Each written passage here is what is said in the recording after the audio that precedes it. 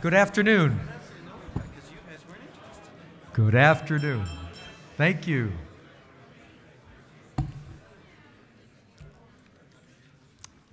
My name is Stan Goldenberg. I'm with the Hurricane Research Division of NOAA in Miami.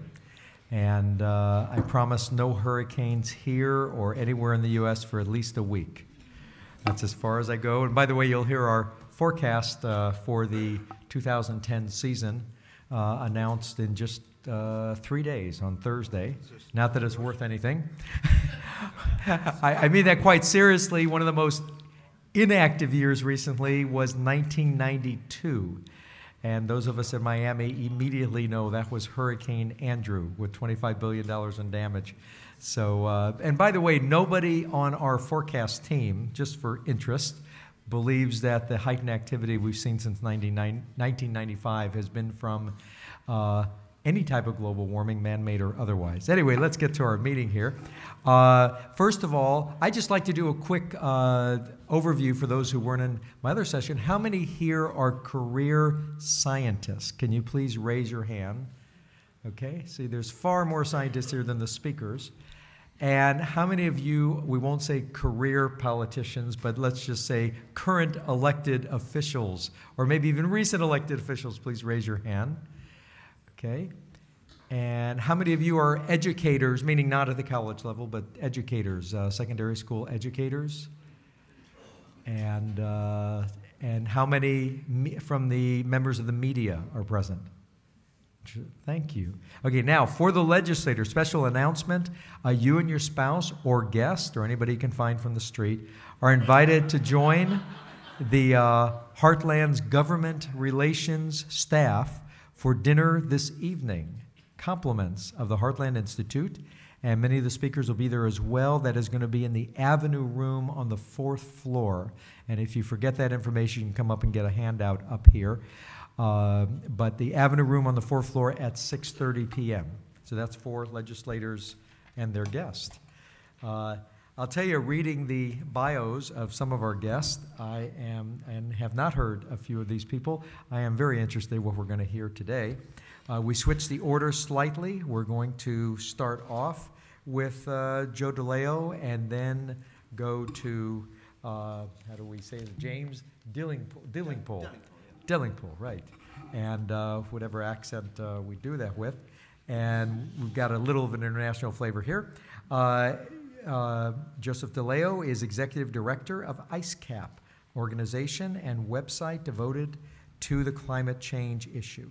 He was a professor of meteorology for 6 years at Lyndon State College in Vermont, and from 81 to 88, he was the first director of meteorology at the Weather Channel. He was a weather producer for ABC's Good Morning America while planning the Weather Channel with John Coleman. Is John here this year? Or? Okay, this year. He's been a wonderful speaker in the past.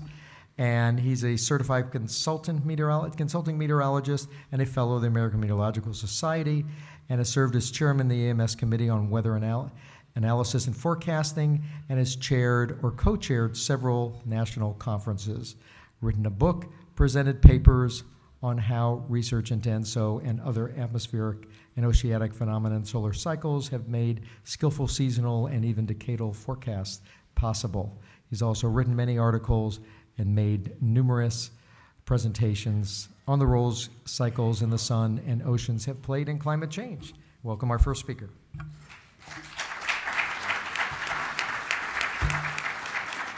I drew the short stick, and that's how I got to go first. I'm going to focus on data issues brought about by ClimateGate. Of course, Hadley Center has been ground zero because of their role with the IPCC and the source of the emails. Most interesting email set, perhaps, belongs to a programmer called Harry, who stated that their database was hopeless, no uniform data integrity, a catalog of issues to grow as they're found, hundreds if not thousands of pairs of dummy stations and duplicates. Arg! There's truly no end in sight. This project is such a mess. No wonder I needed therapy. And I found very interesting on the CRU site, and his bio included data manipulation. Phil Jones, the scientist at the center of the scandal at CRU, said to the BBC in a candid interview that his temperature data is in such disarray it probably can't be verified or replicated. He said there was no statistically significant global warming for at least 15 years, and it's cooled at 1,200 degrees Celsius per decade from 2002 to 2009. And interestingly, he disavowed the science is settled slogan. Barbara Boxer and Lisa Jackson, after the emails, distanced themselves from the EPA in the IPCC report, distanced the EPA from the IPCC report. Boxer said, in my opening statement, I didn't quote one international scientist or IPCC report. We're quoting the American scientific community here. God bless America. Of course, neither one would ever say that phrase, but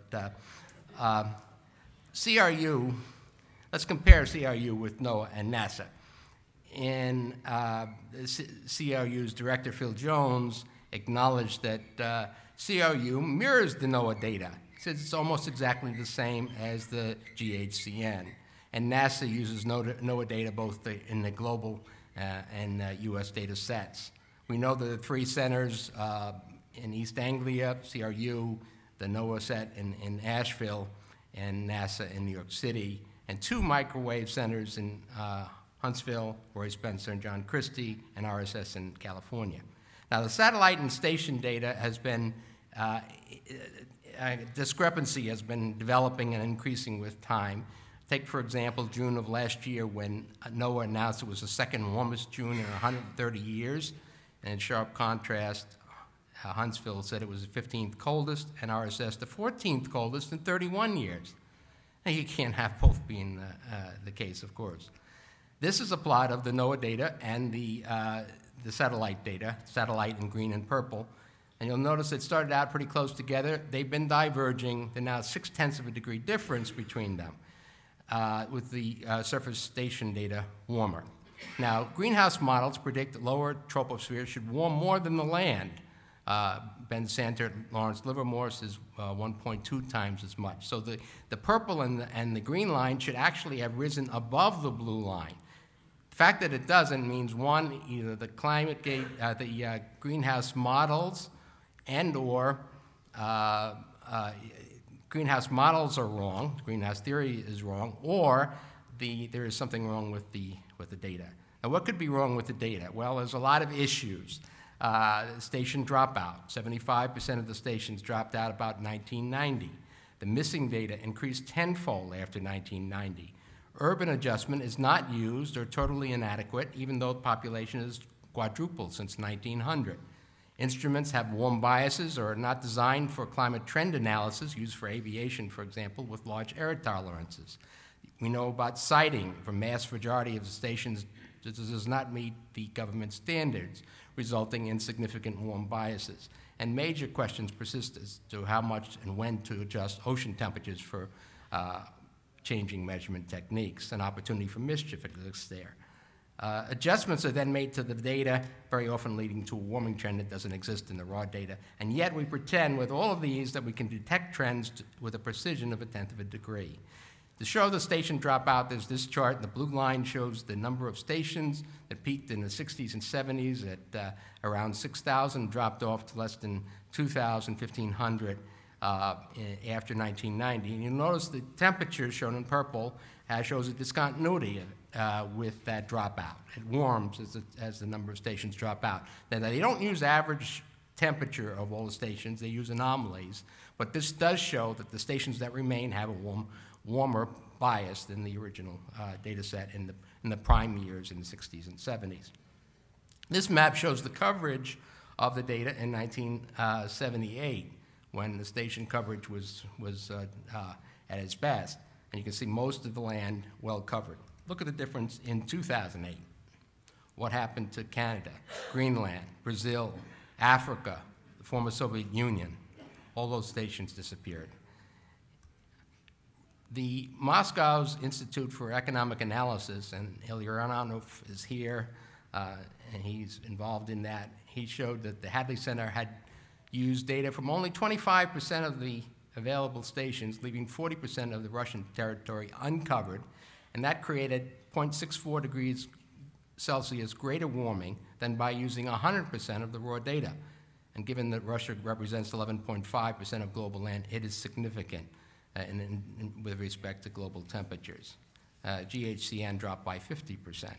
Here's Canada. The number of stations dropped from 600 to less than 50 after 1990. The percentage in lower elevations below 300 feet tripled, and those at higher elevations above 3,000 feet reduced in half. This was a map, thanks to Verity Jones, showing the Canadian stations in 1975. And the black diamonds are the ones that were used in the GHCN database. You see the strong coverage in the south, where there's a lot of, most of the population is, but there is coverage well to the north, including the Arctic coast. Look what happens in 2009. These are the stations now used in the NOAA database. Mostly across the south. The only station in the north is Eureka, north of the Arctic Circle. Station, if you look in Wikipedia, that says it's the garden spot of the Arctic, because although it's cold in winter, in summer it's warmer than a lot of other places in the Arctic. Now, Ross and Pat Michaels showed the station dropout was very significant after the missing months in the remaining stations was very significant after the stations dropped out in 1990. This is the number of missing months in the data for the former Soviet Union. Verity Jones has shown this is not just the former Soviet Union, but in all of the continents there's been a lot of missing months, an increase in missing months. In Africa and South America, you can see 90% of the stations have missing months now in the data. There's also the urban heat island effect, which we all recognize as being real. Brian Stone in 2009 in Georgia Tech is not a skeptic, but he found that approximately 50% of the warming that occurred since 1950 was due to land use changes, including urbanization. And he noted Atlanta warmed at twice the rate of the rest of the planet, and that's attributable to land use changes. Dr. Edward Long in an SBPI study showed that urban areas showed the hockey stick warming, but the rural areas, and he looked at stations in every one of the 48 states, rural and urban, showed a cyclical change, but the temperatures at the end were no warmer than they were in the 1930s and 40s. And this is a typical rural station. We see the warming of the 30s and 40s, a cooling, and then a warming that falls short of the prior warm period. Now, there's been press releases from NOAA, from NCAR, from the IPCC about heat waves increasing at an alarming rate. This is the heat records for the U.S. states, monthly heat records. There's 50 states, 12 months, 600 records here. And you see 1930s stands out.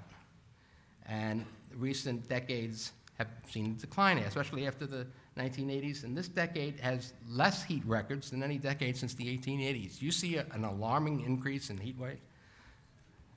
This is the U.S. data when Tom Carl first developed the U.S. version in 1990, and he used urban adjustment as one of the factors. And you can see there was a cooling going on. Then the 30s and 40s, like a lot of the rural areas we looked at, were warmer than recent decades. Now, at that time, James Hansen published it and actually said the U.S. was warm during the past century, but the warming hardly exceeds year-to-year variability. Indeed, in the U.S., the warmest decade was 1930s, and the warmest year was 1934. He said that in 1999. It's an inconvenient fact, though. So what happens? They use PAL review to find reasons to discount the UHI, and the UHI was removed from the U.S. data in version 2 of the U.S. data, and there's no urbanization adjustment in NOAA or CRU's global data based on flawed papers by Wang and Jones and Pedersen and Parker. The Jones and Wang paper in 1990 was shown by Keenan to be based on fabricated China data, and even Wigley agreed with that in one of the emails. And Jones himself found contamination by urbanization in China was 1 degree Celsius per century, but that didn't cause the data centers to begin adjusting for urbanization, as that would have eliminated much of the global warming.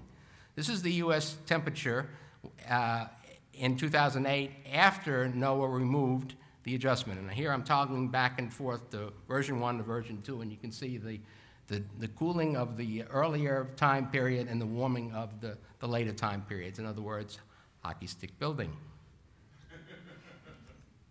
This is the difference, version 1 to version 2. Warming, recent years, cooling of the prior warm period. Steve McIntyre challenged Pedersen's statement in the paper in 2003, contrary to generally accepted wisdom, no statistically significant impact of urbanization could be found in the annual temperatures. Well, he showed the difference between urban and rural and Pedersen's own station set was 0.7 of a degree Celsius, and in large cities, 2 degrees Celsius with the rural. And here's an example of one of the maps on his website, Climate Audit, showing the rural station in red, not much change in the major cities, showing a significant warming, the difference of the two, about 2 degrees Celsius. We know about major station siting issues thanks to Anthony Watts, who's speaking next door, or down this way. 90% of the 1,067 stations that he surveyed out of the network as of October did not meet government standards. We have the now familiar station did everything wrong on a driveway next to a building, next to a bush, over a Weber grill on the left, the station on the right, next to the building, next to an air conditioner exhaust, Tucson, Arizona in the parking lot, many at waste treatment plants, many at airports. This one in Rome, Italy, to show you it's an international problem, is right downstream from the jet exhaust, Stevenson Shelter. There's a lot of peer review that show that 30 to 50% or more of the warming since 1880 has due to this contamination of the data by urbanization, bad siting, et cetera. But they don't stop there. They apply an additional adjustment at the end to the data once gathered, homogenization and other adjustments that accentuate the warming. Here is Davis, California, the university, the ag farm, and blue was the original raw data. After they adjusted, we have the red. So you have a cooling trend that becomes a warming trend. They don't touch the recent data because you might notice that, but the old data gets cooled off. I could show you many, many, many examples of that. Here's one from Auckland, New Zealand, where there's an investigation going on of NIWA, by the way, by the Australian government. And you can see the unadjusted data flat, but the adjusted data showing a distinct warming. In Darwin, Australia, Willis Eisenbach on What's Up With That posted this, showing a cooling trend of 0.7 after the adjustment was turned into a warming trend of 1.2 degrees Celsius per century. Is NASA any better? Well, the emails that CEI obtained say no. Even Rudy from NASA says, my recommendations to a reporter is that you continue using NCDC for the US and East Anglia data for the global. GIS temperatures change regularly. In fact, John Goetz in Climate Audit found that 20% of the data changed 16 times in 2.5 years ending in 2007. Okay. And you'll notice in 2007, there's a cooling there. That was Steve McIntyre's Millennium Bug. They fixed that. They kept it the same for another year, because people were probably watching. But look what happened in 2009 with the panic of the cooling. They found all that warming again, and then some. Every year was warm. They built a hockey stick. This is a NASA chart on the left showing that the 1960s in blue were 0.3 of a degree colder than the 1950s in the 1980 plot. In 1987, it was only 0.05 degrees cooler. And by 2007, it was 0.5 degrees warmer in the 60s and the 50s. Finally, the ocean temperatures. We transitioned from surface layer buckets to deeper ship intake to moored and drifting buoys. Satellite IR skin temperatures were used until July 2009, when it was dropped because of a cold bias that dropping of the satellite data added immediately 0.24 C to the global ocean temperatures and 0.15 to the land, since the oceans are 71% of the Earth. Now, that they announced in July in a press release, the oceans are now the warmest they've ever been. And every month since then, they've had a similar press release. Argo diving buoys were deployed in 2003, worldwide coverage, but not used operationally. Talked about area for mischief. Tom Wigley, in an email, said, that warm blip in the 1940s, we can do something about it by cooling off the oceans by 0.15 of a degree. This would significantly affect the global mean, but it would still be plausible. He also worried that the oceans were warming less than the land, half as much, and this might prompt skeptics to say urban warming was real and important. So what does NOAA do? They keep finding more warmth. This is not the trend in ocean temperatures. This is the difference between NOAA and NASA. So NOAA keeps finding more warmth in their ocean temperature than NASA does. And this was before the adjustment 0.24 upwards. This is Tisdale in 2009. There's your Argo buoys. You see the good coverage. You'd think that you'd be able to use that. Here's Craig Lowell showing that the temperatures are decreasing, which is the reason why they're not using the temperatures. What are the chances of all these happening and flipping a coin 8 times, getting heads 8 times? All of these things produce a warming. The chance, it's not impossible, 1 in 256% chance that you could get warming accidentally with these changes. Now, man-made warming is real, but the men are in East Anglia, Asheville, and New York City. And the statement was made, if we torture the data long enough, it will confess. And it's starting to confess. The bottom line, these factors all lead to significant uncertainty and a tendency for overestimation of century-scale temperature trends. An obvious conclusion from all the findings in our updated paper is that global databases are seriously flawed and can no longer be trusted to assess climate trends and initialize, calibrate, or validate climate models. And consequently, the surface data and models should not have been used for decision-making by the EPA or Congress. And even Judith Curry of Georgia Tech said there's a need for a new independent effort to produce a global historical surface data set. The public has lost confidence in the data sets, even the GHCN. And no replication is occurring, and replication is required by the Data Quality Act. How did we get here finally? It didn't start with her, but NOAA's Jane Lubchenco said when she was president of AAAS in 1999, urgent and unprecedented environmental and social changes challenge scientists to define a new social contract in exchange for public funding. Dwight Eisenhower in 1961, last slide, in his farewell address to the nation, remembered most for his military-industrial complex comments, also warned public policy could become captive of a scientific, technological elite.